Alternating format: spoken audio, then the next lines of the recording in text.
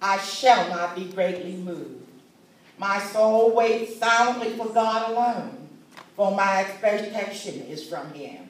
He only is my rock and my salvation. He is my defense. I shall not be moved. You may be seated. Let us pray. Heavenly Father, you know what went into preparing this message for this morning. Though it be brief, Heavenly Father, it comes from meditation with you and counsel with you and your word. I ask you, Heavenly Father, to diminish me and put forth more of you as I bring forth this message. We ask you, Heavenly Father, to richly bless this congregation. Now I ask, Heavenly Father, that the words of my mouth and the meditation of my heart be acceptable in thy sight, O God, my strength and my Redeemer. Amen. Amen. In keeping with our theme, 2015, a year of expectancy, I've chosen as a sermon title this morning, A Calm Resolve to Let God Do What God Will Do. Dr. Charles Stanley of In Touch Ministries offers a study guide entitled 30 Life Principles. Among those principles are these following 8 that I have extracted from the 30, feeling that they are most appropriate for our situation here at Asbury. Principle number 1, God does not require us to understand his will. Just obey it, even if it seems unreasonable.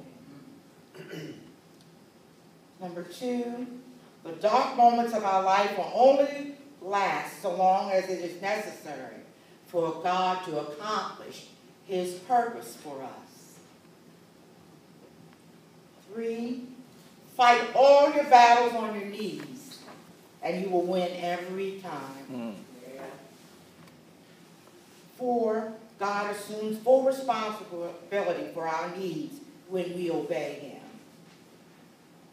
5, God acts on our behalf of those who wait on him. 6, to live the Christian life is to allow Jesus to live his life in and through us.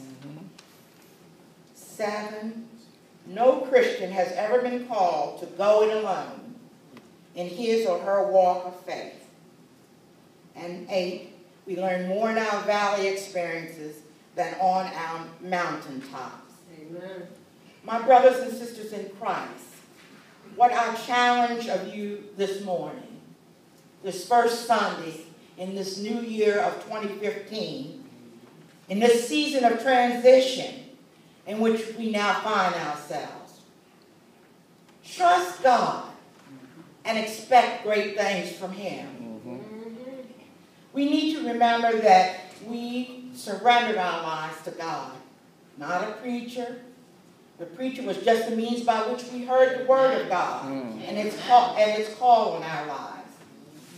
It continues as we learn more about Jesus and acceptance of his only Son, our Lord and Savior, Jesus Christ, and confess that we are sinners in need of a Savior. His shed blood has redeemed us, and we repent by that simple act, we are saved.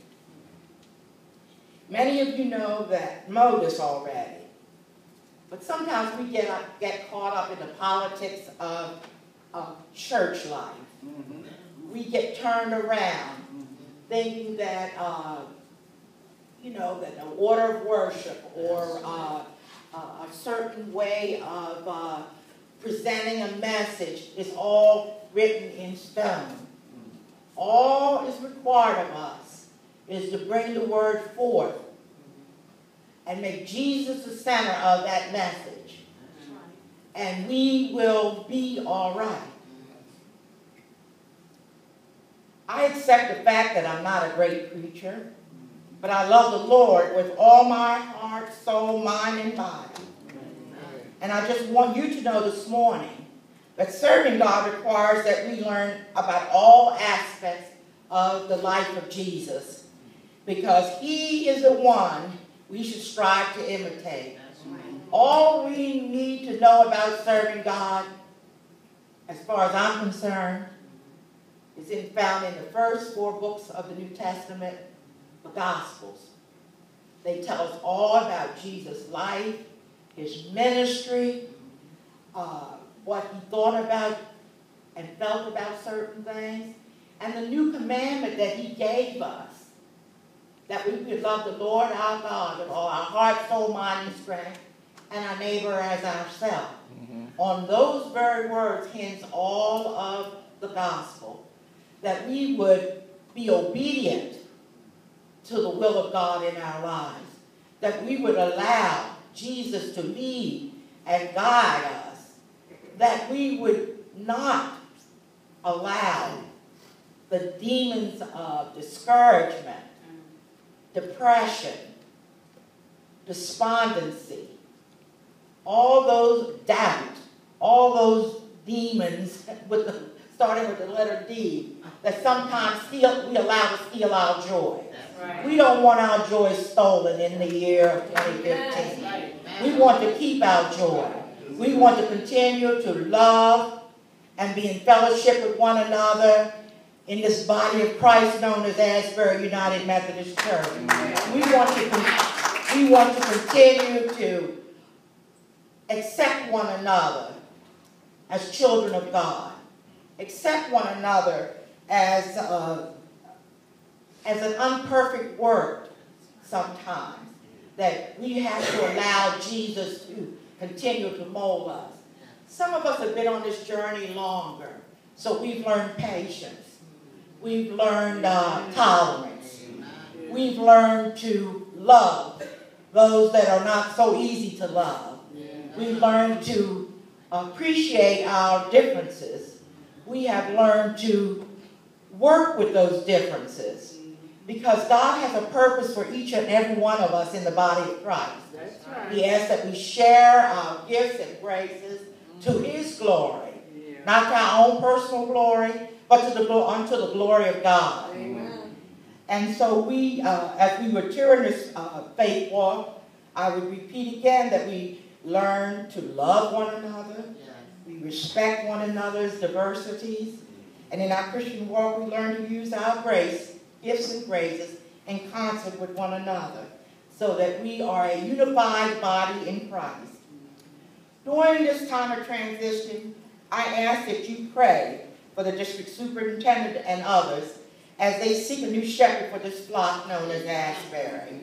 Pray for them and with our SPRC as they make known the needs of the congregation to the Baltimore-Washington Conference.